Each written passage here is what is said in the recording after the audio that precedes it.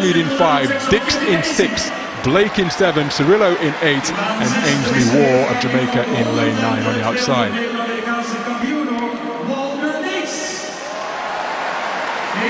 In terms of the diamond standings for this race, with Usain Bolt, well, we've just seen him produce that world-leading time in the 100 meters. Walter Dix already had the Diamond League race wrapped up.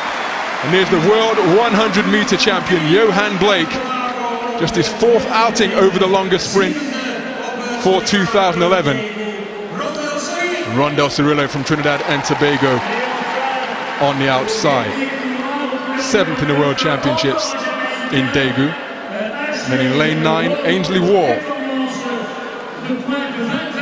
29 years old now.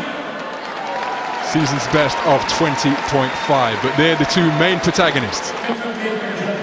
Walter Dix, the diamond race winner, in lane 6. Yohan Blake just on his outside in lane 7. Training partner of Usain Bolt is Yohan Blake. Bolt characterizes him as a beast, as he trains with a real fervor, and as John's pointed out, he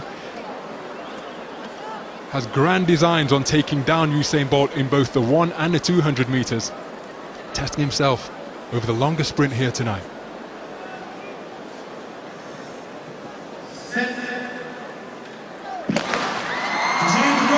So a good clean start.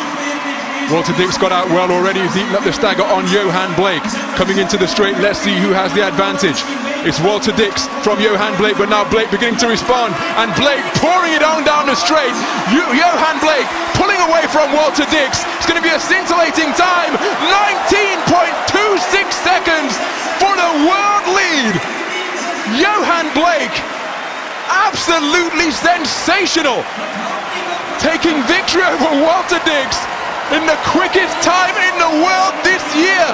19.26 seconds, which is the 2nd fastest man of all time. He moves ahead of Michael Johnson and that seemingly unassailable 19.32 from Atlanta. And the only man now in front of him on the world's all-time leading standings is his compatriot and his training partner Usain Bolt with that world record 19.19. The stadium on their feet. An absolutely sensational performance from Yohan Blake, and it's as though he can scarcely believe it.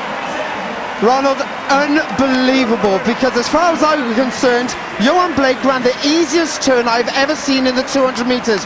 Walter Blake ate up the stagger as quickly as he possibly could. Walter Dix comes off the turn with all power, but Yohan Blake says, this race is mine today. He puts his foot down. With 40 meters to go, he just keeps pouring it on, and he drives hard towards that tape and stopping the clock at an unbelievable 19.26.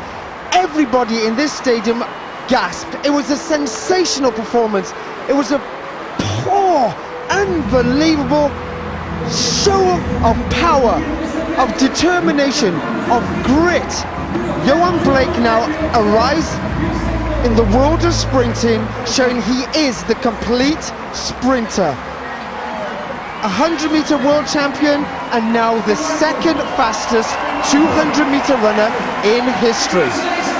Well, Harry Akins-Arita, there you see a hug from the man who must be a little bit concerned come next year in London 2012, because he knows that his training partner is no joke, chasing him down in terms of time.